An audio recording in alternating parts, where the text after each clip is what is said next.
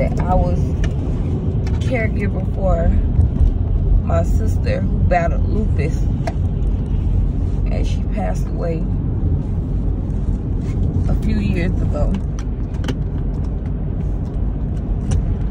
And like I said, me and my sister was inseparable.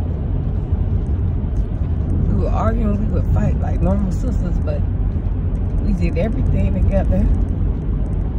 And she was the younger sister.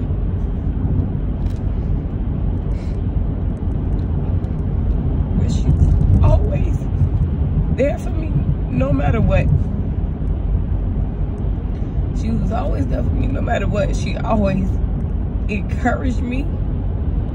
She always told me she was so proud of me. She always told me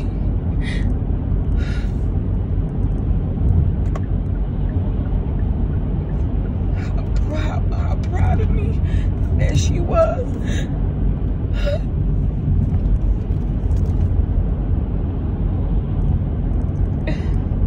And every time that I was going through with John, she would say, "Sister," because she never called me Kiara.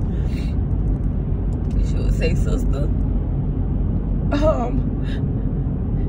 you know you can do better than what you're doing. It's other people out there."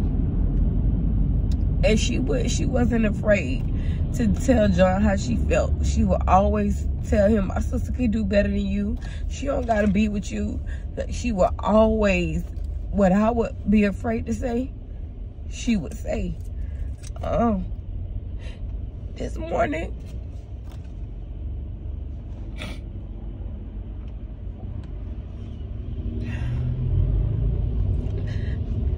I'm missing her encouragement. I'm missing my sister. And I'm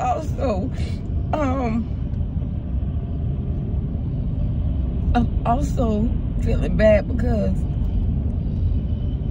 when my sister passed away, me and John was going through at the time as well. And while I was with my mom, having to plan arrangements with my sister, and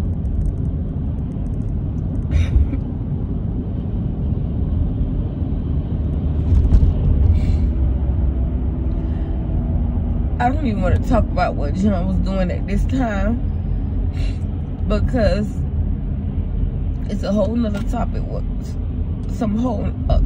whole nother mess. But I feel so bad because I couldn't even focus on laying my sister to rest. And then on the night before her funeral, John stayed out all night. He stayed out all night. I had a makeup appointment to go get my makeup done. I missed my makeup. I was looking for John all night. I couldn't find John. I was looking for John all night. I missed my makeup appointment, and I was late to my sister's funeral. I didn't even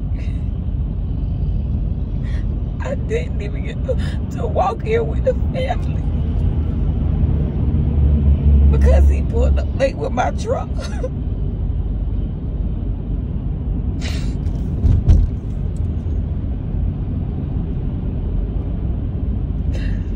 And I just wish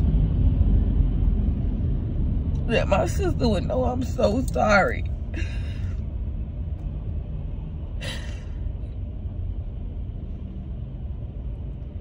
I don't know.